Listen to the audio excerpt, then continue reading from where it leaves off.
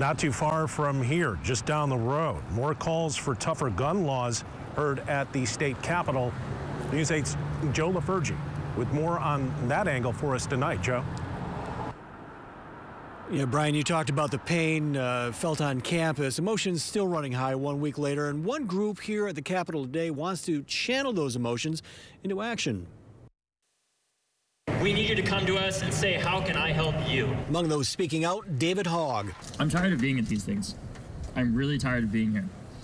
I think all of us are. A survivor of the 2018 shooting that killed 17 at Stoneman Douglas High near Miami, Hogg has become an outspoken advocate for gun control. How about we start focusing on what we can agree on, which is the fact that we need to do something about this. We are tired and weary. At 1 this afternoon, gun control advocates took to the lawn of the Capitol, sitting in protest of what they call inaction from lawmakers, specifically Republicans who control past legislatures for what they consider common sense gun laws. We think of common sense maybe as the majority of the people want this, then it's common. State Senator Rosemary Beyer chairs the Senate Firearms Safety and Violence Prevention Caucus. Last week, a series of bills were introduced. One would require universal background checks for any firearm, not just handguns.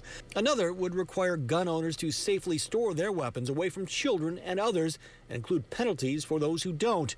The third is a so-called red flag law, allowing law enforcement to obtain a court order to confiscate a firearm from someone who, because of mental health concerns, is deemed a risk to themselves or others. MSU shooter Anthony McRae violated a number of gun laws. You are under arrest for that CCW. A 2019 arrest on a gun violation could have stopped him from buying additional firearms, but was pled down by a prosecutor, allowing him the ability to purchase guns. So would any of these proposed laws stopped his rampage? I would think so, yeah. I would think that red flag could have had a big significance, and he's seen interviews with his parents. I mean, yes, there's always the opportunity for that. Opponents will argue where there's a will, there's a way, that anyone bent on getting a firearm will figure out how to get one.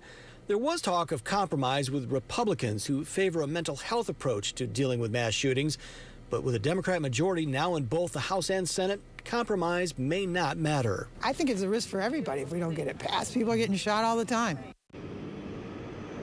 Those bills remain in committee. Live in Lansing, Joe LaFurgey, News 8.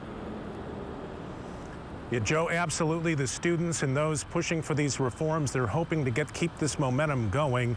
As you see that turnout at the Capitol today, and again, we had some more protests over the weekend there as well. Joe LaFurgey, thank you for that.